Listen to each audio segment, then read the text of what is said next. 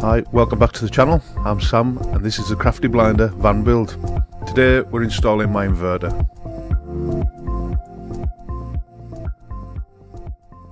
The inverter I've chosen to install is this from Edico.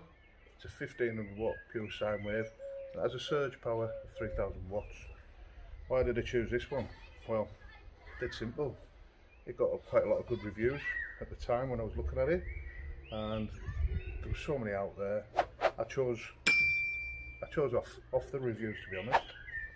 So this, I'll just show you, comes with two outlets, comes with two USBs and a digital display. It also comes with a remote control switch, which I'd mounted in the kitchen area. Excuse me. So when it comes to selecting your inverter, what you need to consider is your maximum demand. And add about 30 to 50% of in addition to that.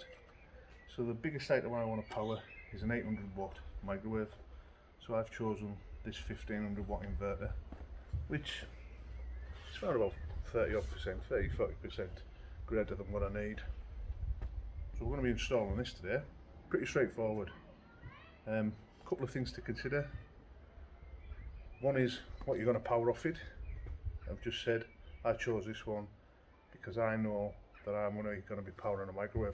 However, this still has a function to give me that little bit more if I need it.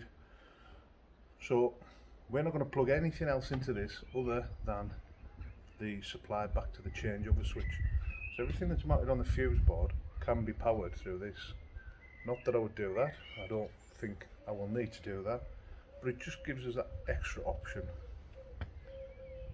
What else is there? The second thing to consider is the location, where you're going to store it. So my location is going under the front seat. So before you start, you need to consider it needs to be in a fire, I wouldn't say proof, but a location where there's no combustible materials. So this is a metal box. The only combustible material on it is the seat, but under the base of that seat there's metal as well. I'm sure that if something went wrong with this, I would smell it, and I'll be honest with you, if you smell an inverter going wrong, it's a smell that you'll never ever forget. They don't smell too good when they go. So this will be mounted under the seat, and we might as well get on with it. Let's get it stuck in. Before I install the inverter, let's just recap on what we have. For two 120 AGM batteries, I've just installed these. These are new. These are heavy duty buzz bars. I wanted a little bit of protection. When I installed the swivel base, I didn't realise how big the gap was that's underneath the seat. Something I hadn't considered, and one of the issues I had was the exposed live terminals. So I found these caps, scrap yards and other places, but that just gave me a little bit of reassurance that just need to fix that one down. I've just had it off. This gave me a little bit of reassurance that I wouldn't drop anything on top of the battery terminals and cause a short or damage my batteries. Really not bothered about the earths, you know, that's earth, so it doesn't really matter. But I did have a concern about this. Also, as the project's grown, I've added quite a lot of stuff in, so I needed additional weighs, and I bit the bullet and bought these. They weren't cheap. I think they're about 40 quid each, but they do a fantastic job. I'm very happy with them now. Another little addition is this. This is a charging point for my battery. So when winter comes, or I'm on a caravan site where I've got a hookup, I can plug this Noco Genius 5 in and keep the batteries nice and conditioned, along with the solar, topping them up through the day. This is, if you want to buy a battery charger, this little thing is awesome. It does 12 volt, it does it does lead acid, it does AGM, and it even does lithium, and it'll even do 6 volt. Once it's got your battery up to charge, it starts conditioning it. So for what I paid for that, I think it was about 40 quid again. I'll put the description in the link. But that there is, I love it. I love it. What I've done though is I've got these ends, so it just sits in there, a little cradle. You'll see it when it's all finished. It sits in that cradle and it plugs into here. And this is a supply back from the fuse board. So when we're parked up, we're hooked up to the mains. That'll be feeding the battery charger and keeping us all topped up. Right, on to the rest of the system. This is our connection back to our changeover switch. So this is what's going to be coming out the back of the inverter. This is a remote switch for the inverter. I'd extend that. I've got a 5 metre length in. The one that come was about 3-4 metres. It was short anyway, and I didn't want to run the risk of having to pull a second one in, so I pulled one in and it was just the right length, so happy I did that. 200 amp MCB. This will be on the supply to the inverter, and there's a reason behind that. Inverters, by the nature of them, will constantly draw charge, so this is where I will be switching it on and off from. This will reduce what's known as parasitic draw. When you're running off your batteries and you want to preserve what's in your batteries, you don't want your inverter just sitting away in the background, chipping away at it, taking a little bit out at a time. So this MCB will be acting as my switch. So when I'm not using the inverter, it'll be off. And that's how I'm going to run this system.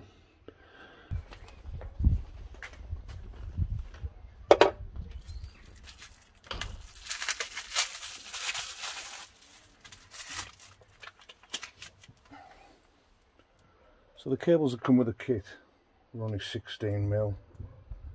I've decided not to use them. Don't think they're adequate for this system. Even though it's only over a short distance, I still think it would be too much. So I'm making my own. And some cable left over for another job. So I've just run the cables around, got them to the required length, and just crimping them off now.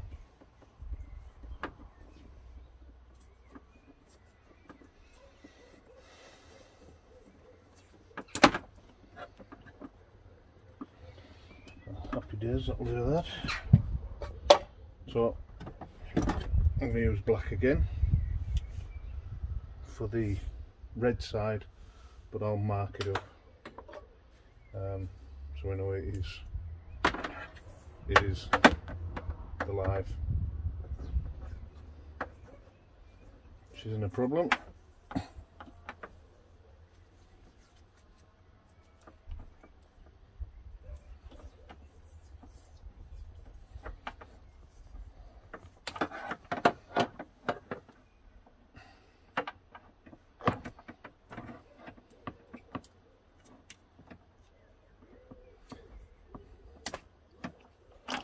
No mistake on that cable now. So what we'll do is we'll feed that down. I'll catch it at the bottom. Got it.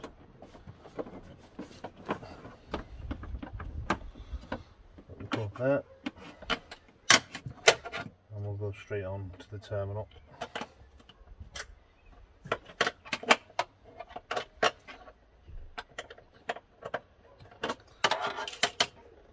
The plan is do all the install work first, the cable in, and then when we come to put the inverter in, it's just a matter of 2 connections.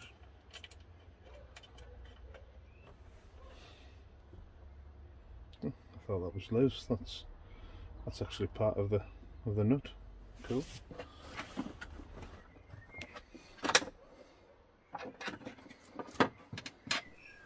When you're installing your battery links, just consider where you're going to run these cables. You don't want them to be chafed, you don't want them to get caught or damaged. So what I try and do is use the cable ducts in the vehicle, the runs, the entries that are already built in, and cable tie the cables to other cables that are in that area. This will help protect the cables from being damaged by movement and vibration. When you're measuring the length of your link cables, I tend to push a little bit excess into the corners, try and leave a little bit on in case the crimp fails or we need to do an alteration at some point. Another tip is just score the cable with the shears. Don't try and cut right through in one go, and then tidy up with a Stanley knife. So the idea there was you don't saw, keep going around like that. All you do there is cut the strands. All we're doing, we're trying to separate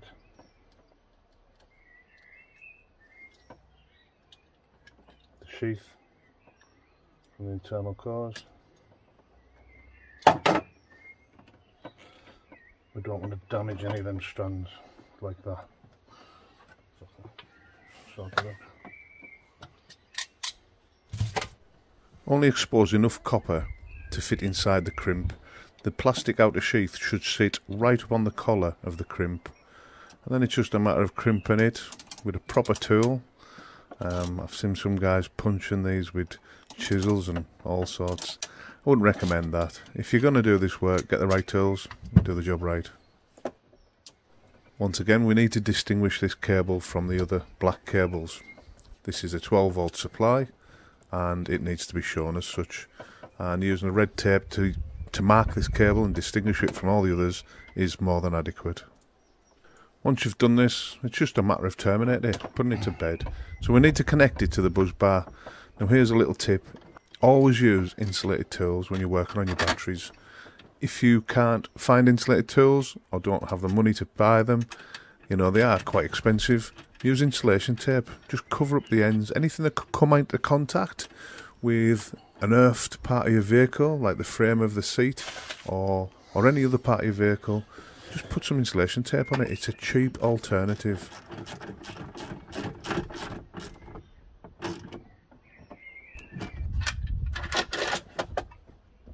Alright, son. Yeah. Where you off? This apple. Pardon? Do you want this apple? No, why? I don't want it. You don't want it anymore? Bring it here then. Alright.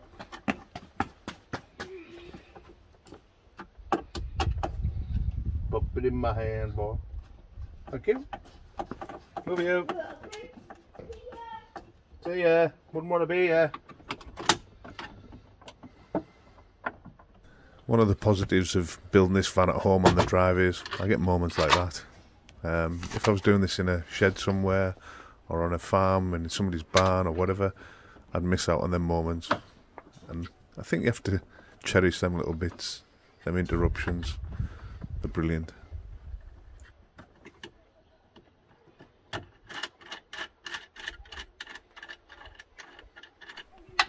So sometimes you have to make a decision on how you're going to make a connection. Now, this earth bar is getting quite congested, so I didn't have an entry point where I wanted it, so I had to make the cable long enough to go around behind terminals to terminate onto the furthest point away from where I really wanted to be. But you have to do what you have to do. This rail come with two 8mm studs, and all the rest are like little 6mm screw-ins, which is ideal for the smaller equipment, but I could have done with a couple of bigger points to terminate onto. When it comes to tightening up these nuts on the buzz bar, resist the temptation to go too far. All I do is I nip it up gently with my hands and then I give it a little nip, and that is more than enough. That cover goes back on.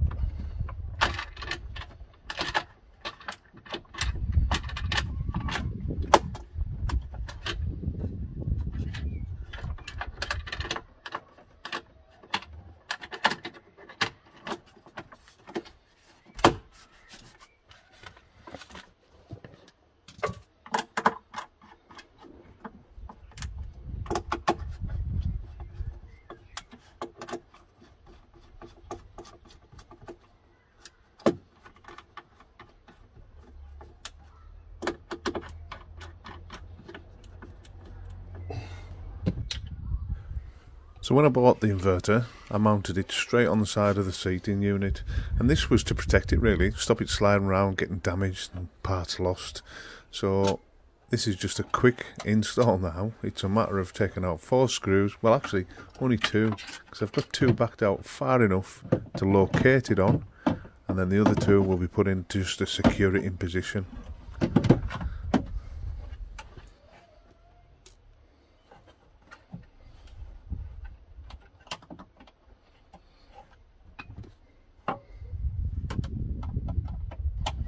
And the final piece in the jigsaw is the link from the MCB down to the inverter. Once we've got this on, we're ready to start looking at testing it.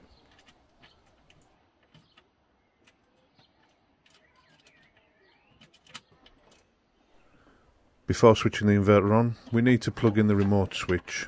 You shouldn't do this when it's switched on, you should always do it when it's isolated.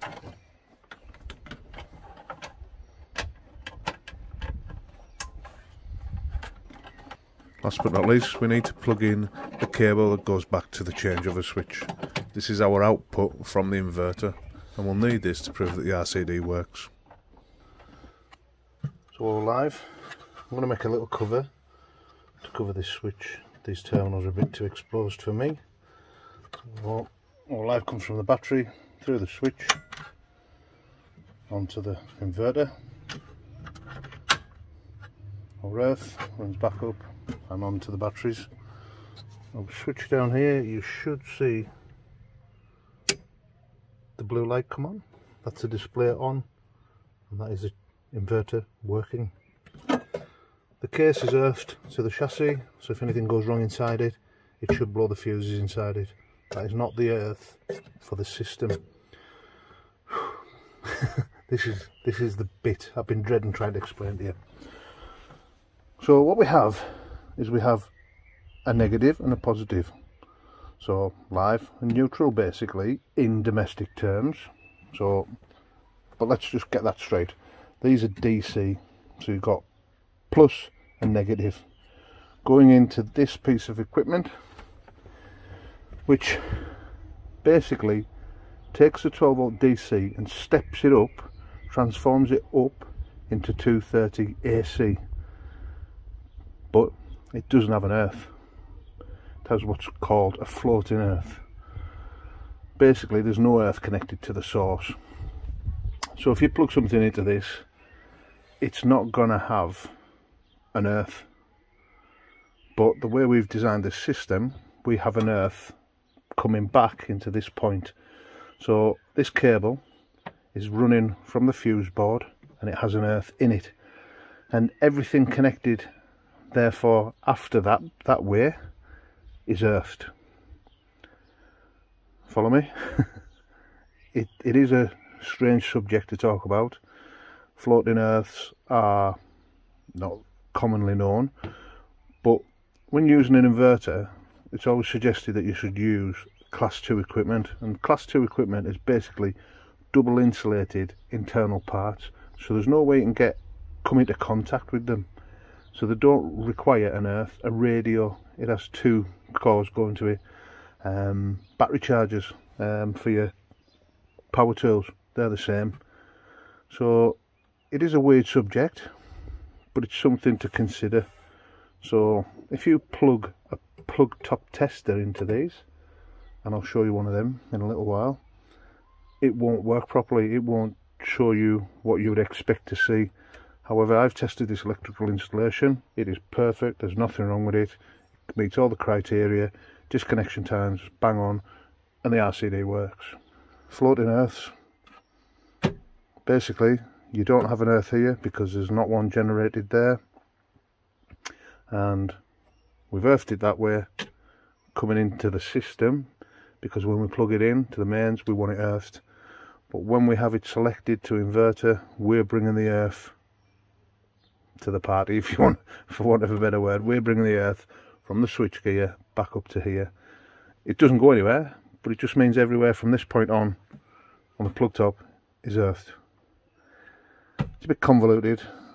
It's maybe a bit too much detail, but I thought I should discuss the topic. If anybody's got a better way of explaining it, please let me know, because I've wrapped my brain. The last part of this install is the Norco battery charger. So that plugs into this point here and connects in here. Now if I ever need to take that out, I can just split it there and use these cables here to charge up any other battery I've got. Handy little bit of kit. And if we're away somewhere and somebody needs to charge a battery up, we're going to have these at our disposal as well. So we just keep them sat in the bottom of there.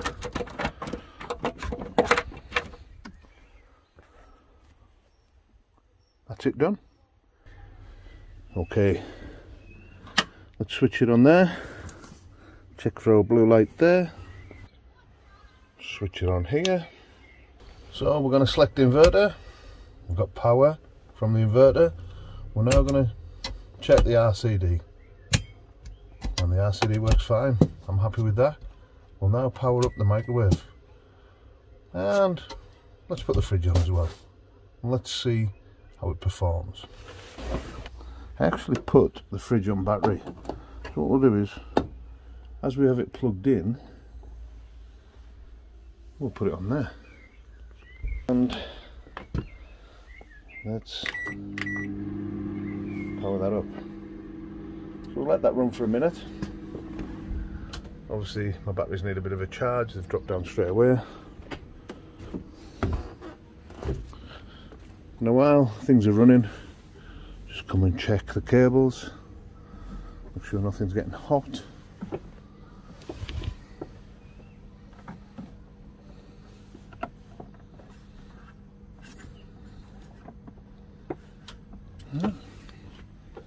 Everything seems to be working fine.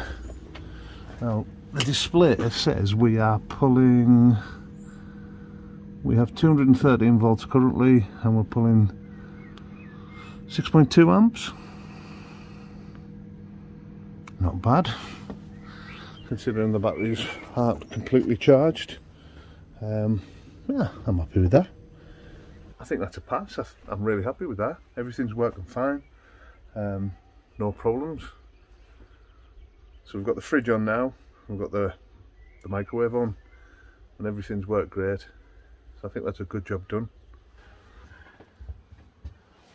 Okay, I want to discuss this thing with you. This is a plug top tester. I recommend you buy one, stick it in your van. It's ideal for when you pull onto any site, you can just plug it in and it will tell you if everything's wired correctly. So you know the wiring's correct on your van. But sometimes you can go to the site and maybe somebody's been in a hurry or not done his job or not known what he's been doing. But in all reality that shouldn't happen, because your site should be checked and tested regular by a qualified electrician. Anyway, this will show you 3 green lights means it's correctly wired. A red light in the middle, that means you've got a missing earth. 2 red lights to the right hand side means you've got a live earth reverse, and 2 red lights on the outer extremities means live neutral reverse. That is it. But this one also has another function. That has just tested my RCD. So I wouldn't recommend using that on a campsite, because that might take out the RCD that supplies the whole leg that you're on, the pitch that you're on. So hopefully it would take out your nearest RCD, but what we kind of find on a lot of the sites is it will take out the main one back at the distribution board for that leg of the campsite. So maybe not do that one. Do it at home when you've got it plugged in, just to prove it and test things. But that's it. I'm going to show you what happens when you're on inverter power.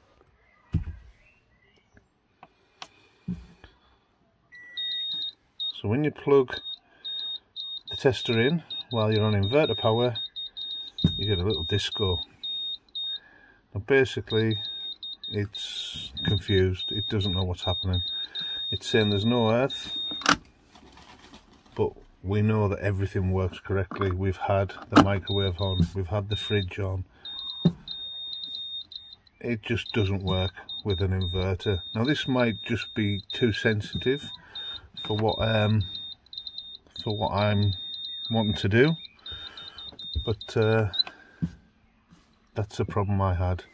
Now, when I was talking to you before about class 2 equipment, see the little square within a square? That means that this is class 2 equipment.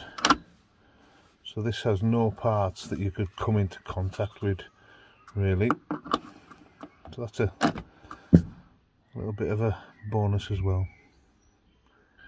Hope you enjoyed that video. That's how I installed the inverter in my van. And that is the last of the services. We've installed the solar, we've installed the batteries, we've installed the C-Tech, we've installed the hookup points, we've installed the water tanks and the water filling points, we've got the boiler in there, we've got the solar, yeah, we've got everything in, that's it, it's done. We've got the heater in, so we've got heat, we've got power, and we've got free energy from the sun as well. We've got the ventilation in. There's nothing left for me to do apart from the water system. So we've got all the bits in place now. We've got all the services in place. We've got the 12 volt. We've got the water heater in. It's now time to show you the video about how we installed our water system, the hot water side of it, to the sinks and everything else. So there's a little bit.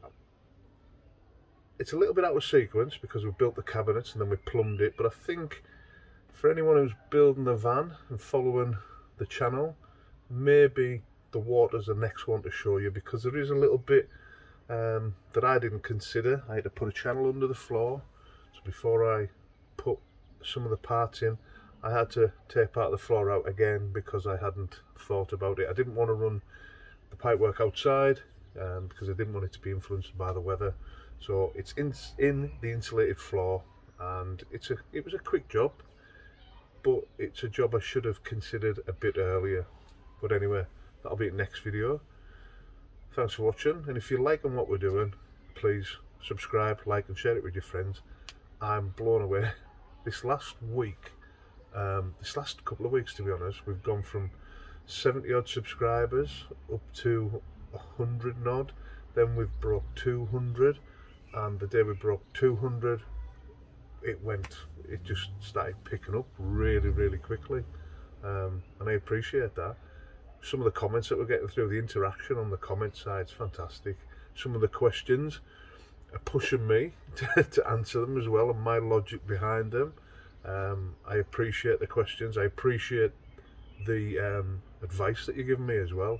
You know, there was something I hadn't considered with the gas tank. I hadn't positioned it quite correctly. Some of you guys picked that up and let me know, and we've gone and rectified that. What else was there?